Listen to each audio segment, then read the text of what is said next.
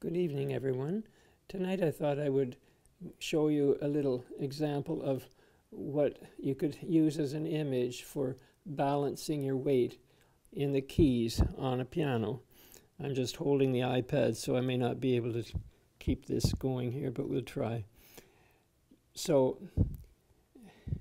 when you think of balancing your arm weight in the keys, you have to be able to feel that this is like your key, and you put your weight into the key by dropping with a relaxed shoulder, elbow, wrist, and balancing it so that it's weight on the bottom of the key, but it's balanced. It's not, you don't think of hitting, you think of the key being sunk the way I'm sinking this little disc, this little weight in it. And the hammer on the other end, that's that end, it goes up when your weight comes down in. And that's what you're doing as you lop the weight down into the key, and you feel the sine curve of the wave of the wire going to the back of the piano.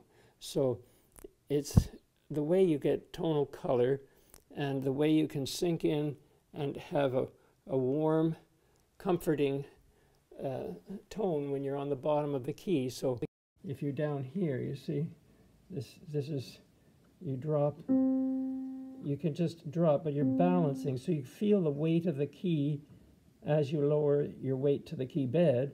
You feel the weight of, the same way you feel the weight on this thing when you put a weight on here and you go down, the other end goes up, the hammer goes up. So you're putting the weight and then you're balancing it in there the way that little chap is sitting there reading his book. It's balanced in the key, and that's what you're doing here. So if you want a tone that sounds solid and yet not forced, but rather a caring sound, you can draw the finger a little toward you just to feel that you've got a hold of the weight on the key bed.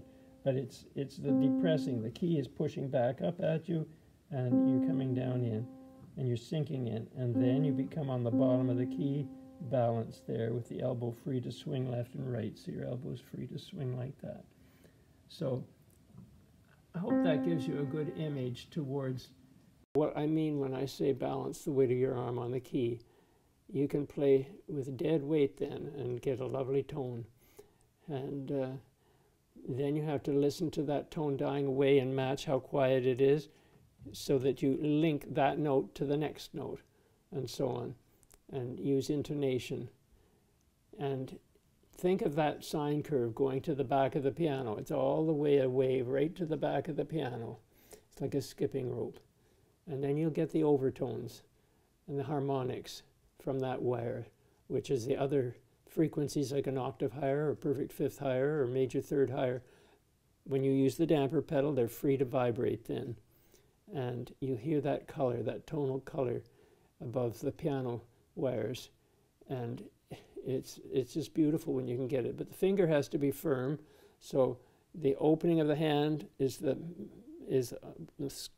contraction of the muscles on the top of your forearm, and the closing is underneath. They work as antagonistic pair, making the finger firm, but the wrist is limpid and loose, and the elbow is free, and the shoulder is relaxed. So you can use the whole body weight on that little dish there as you sink in, and then balance. But feel the weight of the hammer feel it being raised as you sink into the key. As you sink in, you feel that weight. See, if I go gently, I feel that weight balanced there, and then I can lead to the next note and so on. So I hope that gives you an image of how you can produce a good tone when you're playing the piano. Have a good night and happy Easter to you. Bye-bye.